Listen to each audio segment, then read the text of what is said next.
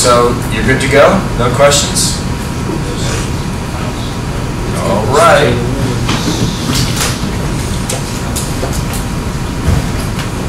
We're in the final section of chapter 4. It's Bayes' theorem or Bayes' formula.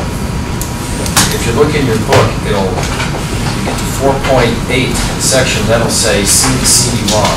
I don't know why they didn't bother to publish what they have in the CD-ROM, but there's a chapter of the text under CD-ROM. I've also put that out on Angel as a PDF file, and I'll have my notes to go by. The general topic is Bayes' theorem, Bayes' formula, and it's based on conditional probability, which we've been working with, and it's a little bit of a twist of how we've been viewing things so far. Now, the truth is, we're barely scratching the surface of Bayesian statistics or probability. I mean, really barely. It's a whole huge field out there, and for a long time it's pretty controversial. But it's been used a lot in the last half of the century. Are you familiar maybe with World War II, Turing and the Enigma machine? They broke the code. They used Bayesian statistics and probability. And it's becoming more prominent. But again, I'll say we're barely going to scratch the surface of it. And it all starts with the simple formula that we went over earlier. We took the rule for a probability of an event in 2 trials, and we did a little bit of algebra, and we came up with a formula for a conditional probability. And I'd read that, the probability of B given A. Remember, the event to the left of the vertical line is what I'm interested in. To the right of it, it's information I already know. And as long as P of A, that probability is not 0, then I can use this formula to find that conditional probability. All right, some examples to get your mind set for Bayesian probabilities. Let's suppose the event we're interested on, event B, is VMI is going to win the football game. All right, with no other information, you come up with a probability P of B, probability of winning. If you have additional information, you can come up, you can improve that a priori probability with additional information. For example, if you know the opponent is Rockland County High School, then we'd say the probability now that VMI would win is the probability B given ace 1. Right? We've been thinking like this. Playing the Washington Redskins, you'd probably adjust your probability again, given that information, and you'd say it's different. So keep in mind, we have probabilities before and after we have information, and as we get additional information, we revise our probabilities. And that, in a nutshell, is a very simple explanation of what Bayesian probabilities are all about. We update probabilities based on what we learn. So let's turn this example around now. Suppose you know that VMI won the game, but you don't know who they played. Now we might ask questions, well, what's the probability that they play local high school given that they won? Or what's the probability that they play Redskins given that they won? At different points in time, I have different information, and I can use that to update my probabilities. And so in Bayesian, what we're often doing is updating a prior probability with a posterior probability. All right, it's kind of fancy language, but it makes sense. Prior probability is that's what I know as of now. Posterior probability means I get more information, so I update my prior probability, and the way I update it is using a formula, Bayes' formula. That's pretty obvious, isn't it? Don't panic, don't worry about it. That's one form of the formula. That's actually one of the easier forms of the formula. You can go up to math sites, and it's about twice as long as that. Here's what's important to us. Well, I guess what's really important to you is that's on your formula sheet, so you don't have to memorize it, right? So that's really important. What's important to us is to understand what the pieces are. P of A is my prior probability. That's what I know now. And this formula is a way of combining other information after the fact to get a posterior probability. That's Bayes from the view about 30,000 feet. That's fine for us right now. Okay? Let's take an example. And I'm going to use the example that's in your book, or actually in the CD-ROM has this PDF file. So here's the situation. We know in this particular county, 51% of the population are males, 49 are female. And a person is selected at random. What would be the probability that person is a male? Van Dynen? That's not a trick question. No. So it'd be 1/100? Yeah, 0.51. That's not a conditional, that's a straightforward frequency rule, 51%, 0.51. All right, so that's your prior probability. Let's suppose the scenario, all these people are in the auditorium, one of them's selected, you don't observe it. They're behind a curtain on the stage, and now, what's the probability that person is a male or female? Well, if you know nothing else, then the probability that person's a male is 0.51. All right, but you know something else. From behind the curtain, you smell cigar smoke. You have extra information. Can you update your probability now that that person's a male or female? You can if you have some additional information. What we need to know is if 9.5% of males smoke cigars and only 1.7% of females smoke cigars. And we'll use those two pieces of information to update our probability now that I smell cigar smoke, you update that probability that person's a male. And as your intuition would say, it's going to go up, isn't it? But what will it be? We can calculate that. Let's use our typical nomenclature for events. I have M a male, complement of male, complement of M a not male, or a female, cigar smoker, not a cigar smoker. And what do I know? Well, I know that probability of a male is 0.51. But I know more than that, too. Someone tell me in English what that probability means, P of C given M.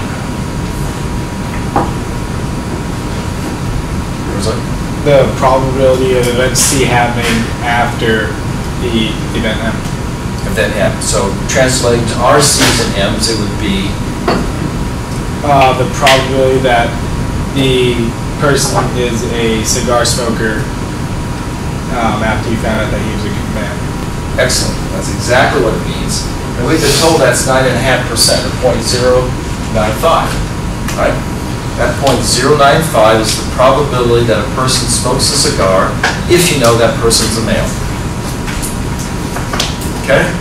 That's an important skill. Translate that English into the symbols here. All right, someone translate that second, that bottom probability for me into an English sentence. How would I say that? Probability that someone is smoking a cigar and they're a female. Yeah. So given that this person is a female, what's the probability that she will smoke a cigar? Well, we were told that. We said we're told 1.7% of females smoke cigars. So that's that probability. Now I claim I've got all the numbers I need to plug it into Bayes' formula. You can trust me on this. Don't try to write down all the notes. It's up there on the PowerPoint Angel. But if you plug those in to the formula, you get 0.853. So our probability that that person is a male has gone from 0.51 to 0.853, our posterior probability. We got extra information, we update our probability. All right? Makes sense, doesn't it? Of course it makes sense. It's math.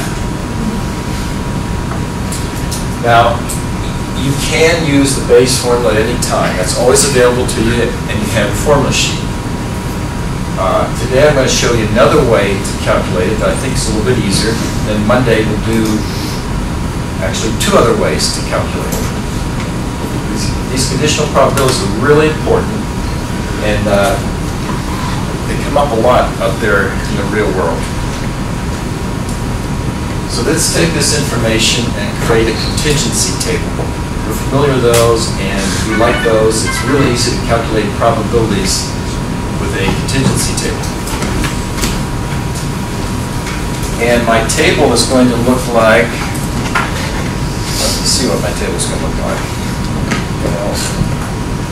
So I'll have males and females, cigar smokers and non-cigar smokers.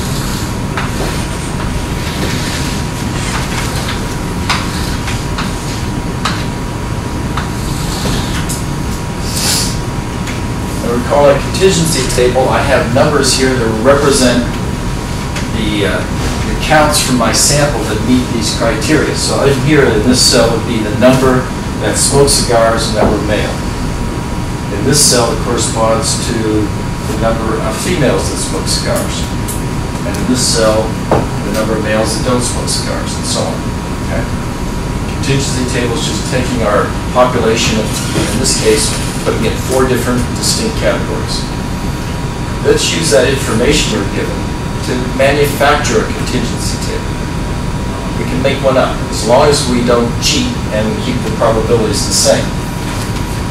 So for example, I'm going to say, just to make the math nice, let's suppose we had 100,000 people. What would I put in this cell right here? Very first piece of information, 51,000. And where did you get that? Well, 51% of the population is male. So that's easy, then that means I can fill in this, that's 49,000. 49,000. Okay, our goal here is to fill in all these cells, and then we can use contingency tables just like we did earlier. It becomes very easy to answer the questions. How can I use this fact? 9.5% of males smoke cigars. Yeah, this row is the row that corresponds to males. So out of my imaginary population of 100,000, there would be 51,000 males, and how many of them would smoke cigars? Yeah, 4, 8, 4, 5. All right, what's the other piece of information I have? Well, I know that 1.7% of females smoke cigars. Well, in my imaginary population, 49,000 females, 1.7% of them would be 833. Now, it's not hard to figure out then. I've got missing cells, 1, 2, 3, 4, but I can easily calculate those, can't I? Because this plus this has to equal 51,000. This plus this is 49,000. I add those up and I get the bottom rows. So with just a little bit of work, I've now created a contingency table, and I hope I've convinced you that's equivalent to those probabilities I had to begin with. And there's nothing magic about 100,000. I could have used 1,000,000. I could use 10, 47. It doesn't matter. Since I'm using percentages, it's really the proportional relationships between the cells that's important, not the actual values themselves. Okay, well, we know how to calculate probabilities with these guys, don't we? The probability of M given C, the probability that the person's a male, given that I detect cigar smoking, well, I concentrate on my first column, wouldn't I? Remember, using the contingency tables, what I'm given is what I pay attention to, and I ignore the rest. Well, if I'm given that the person smokes cigars, that's all I'm dealing with. Those 5,678 people that smoke cigars. Now, of those, How many are male? 4,845. That's the same probability as I got before using the base formula. I think it's a little bit easier. You can use either one, and actually, if you dig into the math, you'll see that what I just did here with my hands waving them around, going to that column, and then deleting the other column and going to that cell, I actually did a Bayes formula kind of verbally with my hands. It's the same thing, but I think it's a lot easier to see it in a table.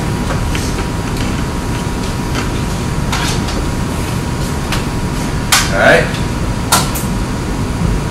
let's do another one.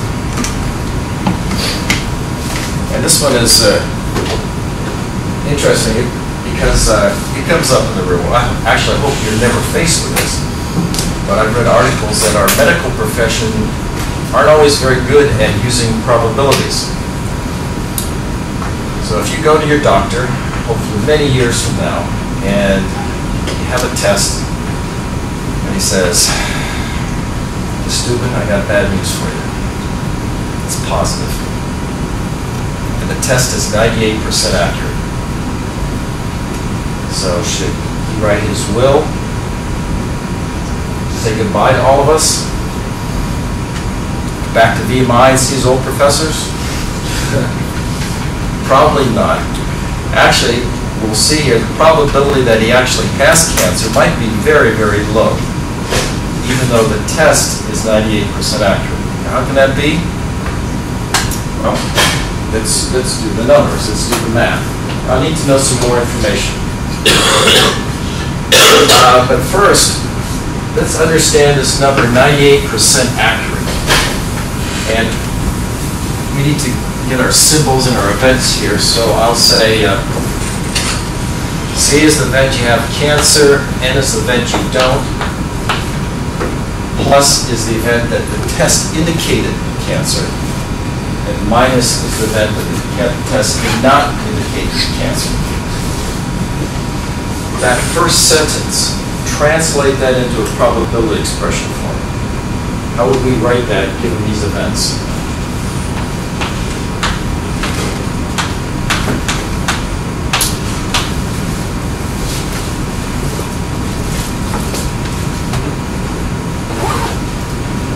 Go for it. Is it probability of cancer given that the test is positive? It's exactly that. It's not. Now, what you're more interested in. No, actually, I'm sorry. I got that backwards. It's not that. How would they test a test for cancer? How would you know it was accurate or not? Person actually had cancer or not? Yeah, you'd have to. Yeah. You'd have to get a group of people that were known to have the type of cancer that you're screening for, give them that test, and see how often you detected cancer. So when it says the test is 98% accurate, what they mean is if a person has cancer, that's the given, then the probability that this test will detect it is 98%. That's the probability that they're giving you. Now, you as a human being, what probability are you interested in?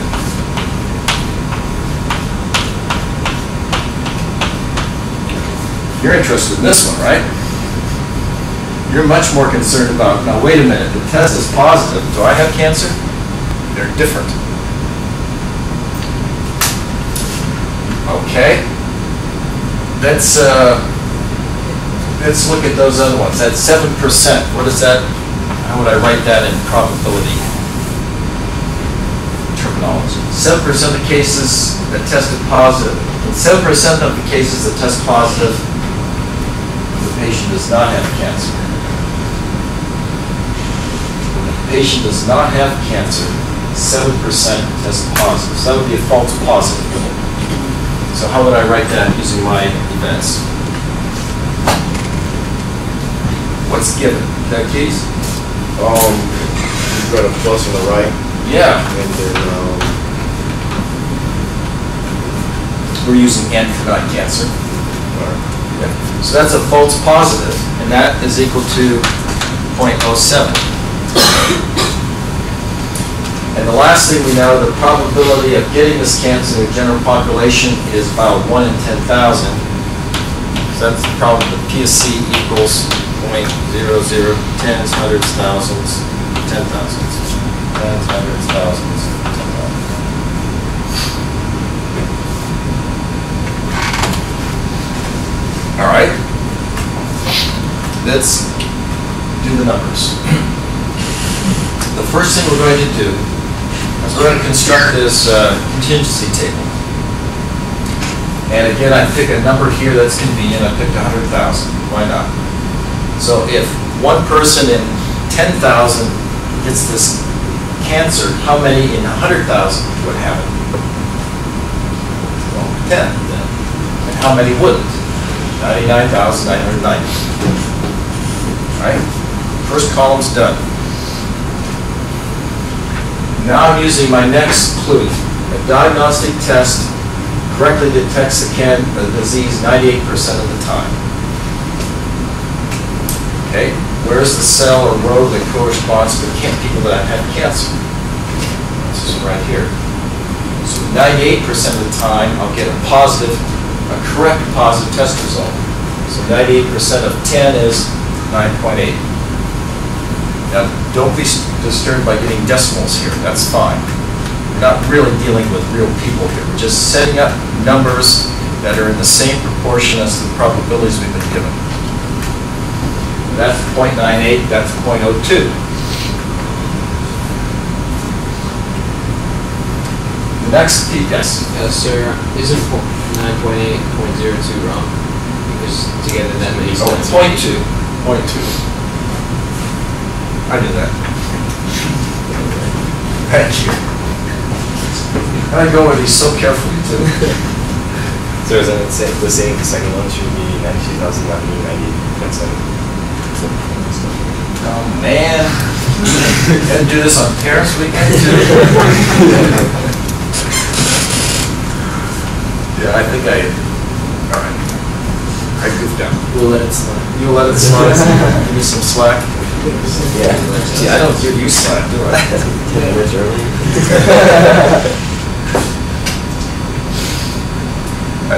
I know what I did now. I changed the problem. I started cutting and pasting again. I should have done that.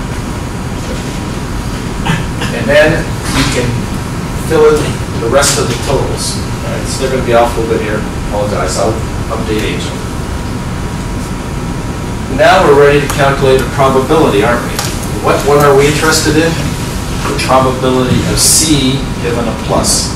The test is positive. How likely is it that I got cancer? All right. You know how to use that table. What goes in the denominator?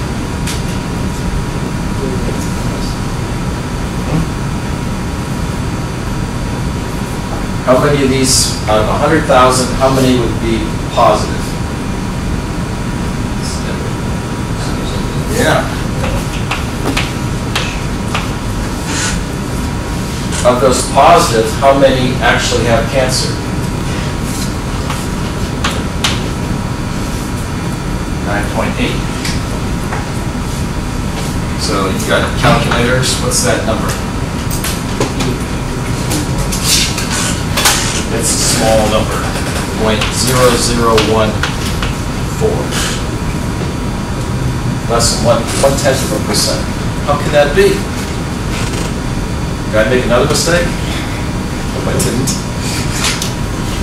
How can that be? The test is 98% accurate. But yet, if you got a positive test result, it's unlikely that you have cancer. What's going on here? Who can see what's going on?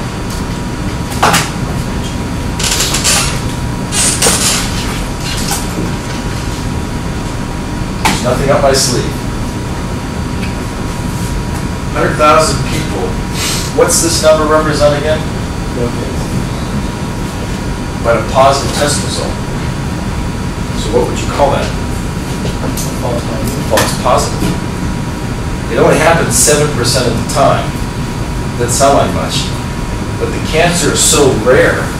Cancer only happens 1 in 10,000. So most of the positives are false positives. It's that 7% of all of these people who don't have cancer that are getting positive results incorrectly.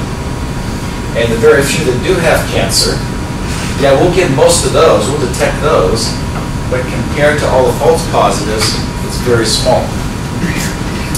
So the reality is, in this case, because the cancer is rare and the test gives a lot of false positives, a lot of people are going to get pretty depressed for a good reason. And from what I read a little bit in the literature, that actually, this is an issue out there in the medical world. Correctly conveying information to patients. And in this example, I've been updating it. I won't take you through it now, but the subsequent ones, you can see what happens if the cancer is less rare, then there's fewer proportionally false positives. So then if you get a positive, your probability goes up. Or if the test is has fewer false positives, instead from 7% it goes to 1%. That means if you got a positive, then it'd be more likely that you had cancer. But in this description we have here, the reality is not very likely at all. Okay? You can see you're all stuck. All right. Well, since this is Parents' Weekend, I have a treat for you. And you're special. I didn't get to do this with my earlier class. But you, since we have some parents here, might be able to resonate with this. How many have ever watched the Monty Hall program? Yes, yes. All right, when I ask the question, give your truthful answer, all right? I'll have to explain it for this other generation here. Those important peaks, pinnacles of Western culture. It's a game show, and you can tell by his wonderful attire, he was back a while.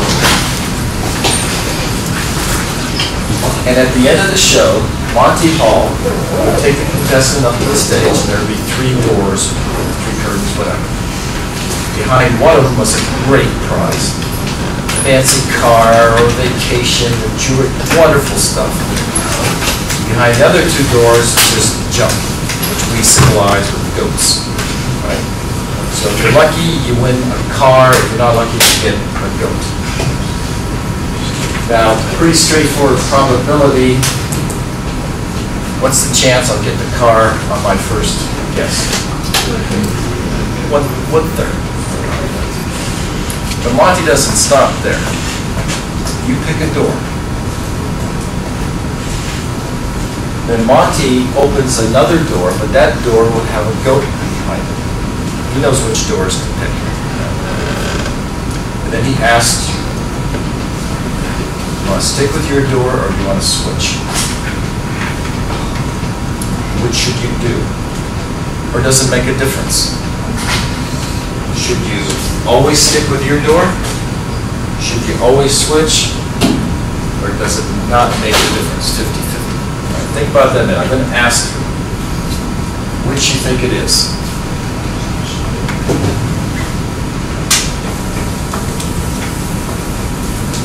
So call it stay, switch, 50-50. In other words, it doesn't matter. Has everyone made up their mind? How many would say stay? Stay where you are. 1, 2, 3, 4, 5, 6. How many would always switch? 1, 2, 3, 4, 5, 6, 7. How many say, don't waste my, it's 50-50? 1, 2, 3, 4, 5, 6. I'm not sure if my numbers add up here. I think I'm a little short, but we'll go with that. All right, I saw a smile in the back row. What's the answer? Switch. Switch. You played a lot? But you've seen this. All right. The best explanation I've seen of the Monty-Hall problem is this guy right here. And plus he's got a great English accent. Hello everyone. Today I'm going to do a modern classic for you, or to put it another way, a modern cliche, which is why I want to get it out of the way. Today we're going to do the Monty-Hall problem. The Monty-Hall problem. Now the Monty-Hall problem is very famous these days. The idea is this: we're on a game show, and I'm your game show host. So you're going to have to imagine the sparkling jacket, and we've got 3 doors. Now behind one of these doors is a car.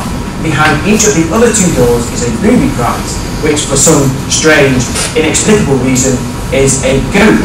Now our budget doesn't stretch to a car and 2 live goats, so we're going to have to play for something else. We're going to have to play for this mogwai. So that's what we're playing for today. We'll put him down. He doesn't like the bright lights, so we'll put him down there. Now you're going to pick a door. So let's say you pick door number 1. Now Monty-Hall, your game show host, will reveal one of the booby prizes. So let's say door number 3. So there's nothing behind door number 3. Okay, now you've left with a choice of 2 doors, and that's what Monty-Hall is going to do. He's going to say, do you want to stick with your original choice, or do you want to switch? Now you might be thinking, well, there's only 2 doors, it's 50-50, it makes no difference if I stick or switch. In fact, you are twice as likely to win if you change your mind. Now this is very strange, it's counterintuitive. This problem was famously posed in a 1990 edition of Parade magazine, and thousands of people wrote in saying it's 50-50. Even mathematicians wrote in saying it's 50-50. It's just counterintuitive. A quick appeal to intuition might be to imagine 100 doors. So I've got 100 doors, and I'm going to ask you to pick a number between 1 and 100. Then I'm going to open 98 of those doors, leaving the door you picked and one other door. Now, how likely were you to pick the right door to begin with? Do you think it's more likely to be behind your door or the other door that I left unopened? Now with 3 doors, it becomes a bit more counterintuitive. Here we go. There are 3 options. You can have the car behind the first door, and a goat behind the second door, a goat behind the third door. In the second case, you could have goat, car, goat, and in the third case, you'd have goat, goat, car. So let's say you pick door number 1, and in the first case, if you stick with door number 1, you're going to win. So let's put a tick next to that. And Monty-Hall, he's going to open, say, door number 3 or door number 2 to reveal the booby prize. And if you switch and change your mind, you're going to lose. We'll put an X there. But in the second case, if I stick with door number 1, I'm going to lose. So let's put an X next to that. And Monty-Hall, well, he has to open door number 3. He's forced to open door number 3. Receives the car behind. So if you change your mind, you're going to win the car. So let's put a tick next to that. And in the third case, if you stick with door number 1, you're going to lose. So we'll put an X there. And if you change your mind, you're going to win the car. So we'll put a tick there. And as you can see, if you stick with your original choice, you win 1 out of 3 times. But if you change your mind, you will win 2 out of 3 times. So the reason this fools you is because it's not genuinely random. If it was genuinely random, it would look something like this. Monty-Hall would open, say, door number 3 without knowing what's behind it. So he might accidentally reveal the car. If he opens door number 3 and reveals a goat, that means we're not in that third case, so we can get rid of those, and that's what we're left. And as you can see, it becomes 50-50 if you change your mind or not. This is how the modern equivalent of deal or no deal would work. Right, now you can put your college education to practical work. Make sure you all get on a game show. But that is an example of what we're talking about, isn't it? How is it, let me pose that as a question instead of being rhetorical. How is that an example of what we've been talking about today?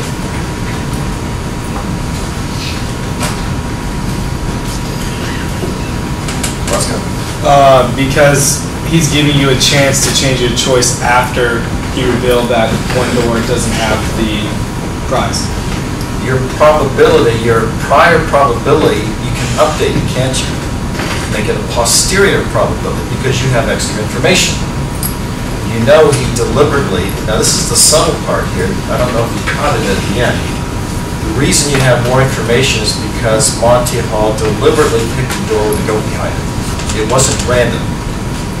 If he would have randomly picked one of the two remaining doors, you'd have no advantage. It would be 50-50. And of course, occasionally he would reveal the car. But because he deliberately revealed a door with a goat behind it, you have additional information. And you can actually, I haven't found, I didn't use that video, but there's some that actually take you through the Bayes formula, update your probability, and you see that it's higher than if you switch, because you have additional information. So posterior probability is revised based on what you know. All right. Have a great weekend. I will see you Monday refreshed, smiling, right?